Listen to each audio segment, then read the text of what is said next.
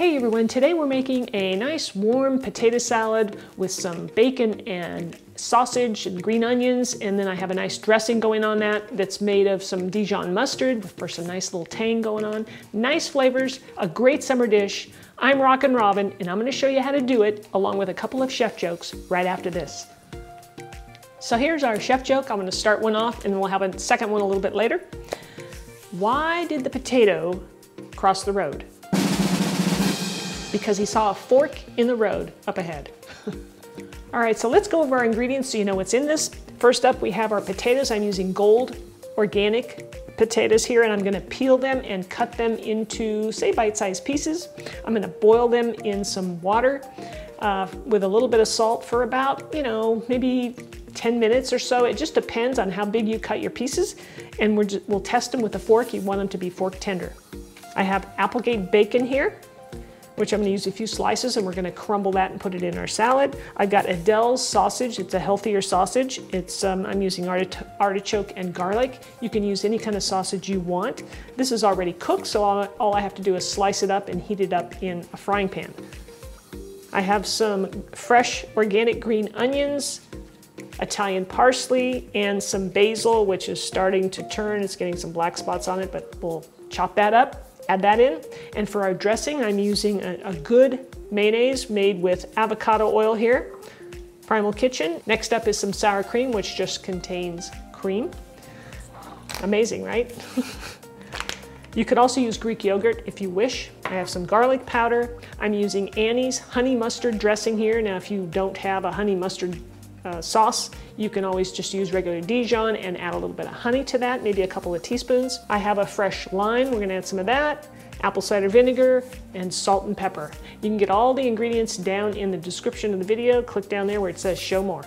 All right, so we got our potatoes over here cooking in our pot. I'm gonna bring them to a boil, like I said, and simmer them for, until they're just fork tender. Now in this pan here, I'm gonna cook some bacon. So these two things take the longest to make in this recipe, so we're gonna get those started first. Now we're gonna cook this bacon over medium-low heat for, about maybe 10 minutes or so, or until it gets nice and crispy, and we're gonna turn it frequently. Once the bacon is done, go ahead and place it onto a paper towel covered plate to drain. So while the potatoes and the bacon are cooking, we can chop up our greens. So I've got my green onion here, and I like to use mostly the greens in this, so I won't use all of that. I'll save that for something else. But you can use it if you want, it's up to you. And we can just place our onions right in the bowl that we're gonna mix everything in. So next we'll shave off a little bit of parsley leaves and chop that up to go in next.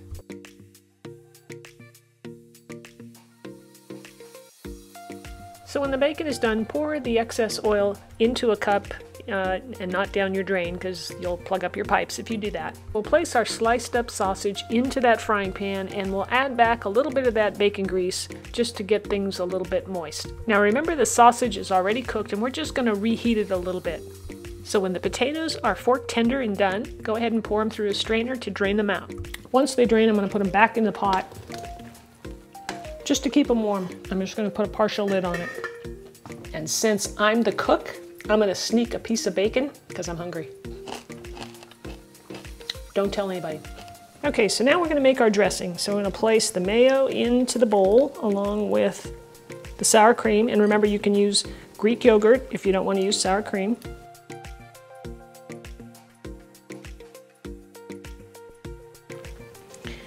Here's our Dijon, honey Dijon mustard, apple cider vinegar,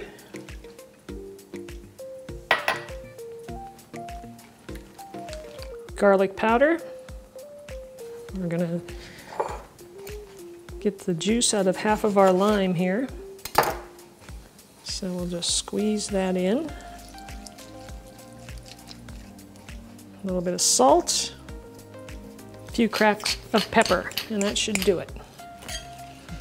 And just take a whisk and blend it up. Now you may have some extras, leftovers. You might not use it all in your potato salad, so you can certainly save this and add it to any other salad. It's a really great dressing. Now we just combine everything to our bowl. So I'm going to pour in the potatoes, which are still warm. Here's our sausage, which we browned lightly. It's nice and warm as well. Now with the bacon, you can either chop it up or you can crumble it with your hands. So I'm just going to crumble it in. Now I'm going to give this a toss first, just to kind of mix things together a bit, nice and gently. Now you'll notice I haven't put the basil in yet, and the reason is because basil, if I cut it up too soon, will oxidize and turn black. So we're putting that in last. So I'm just going to roll up the leaves and chop it up.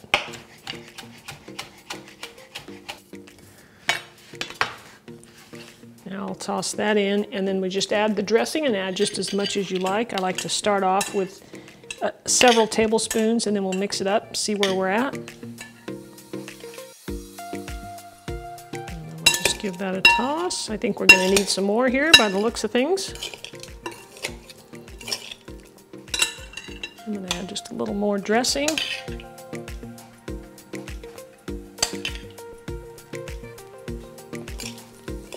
And that is pretty much it. Okay, so here's chef joke number 2. What do you call a potato at a football game? A spectator.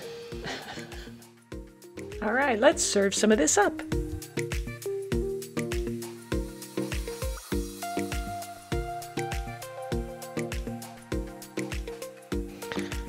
All right, I'm going to give this a taste.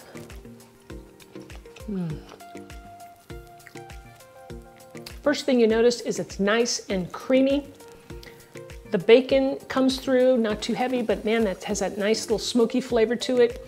The dressing is where it's at. It's got that tangy kind of sweet flavor going on. It really just brings the whole thing together. You guys are gonna love this. Really, really good.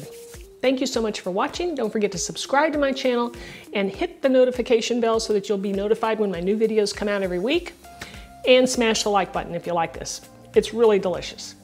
Thanks again. We'll see you next time. For another Rockin' recipe, try my honey garlic chicken. You'll love it.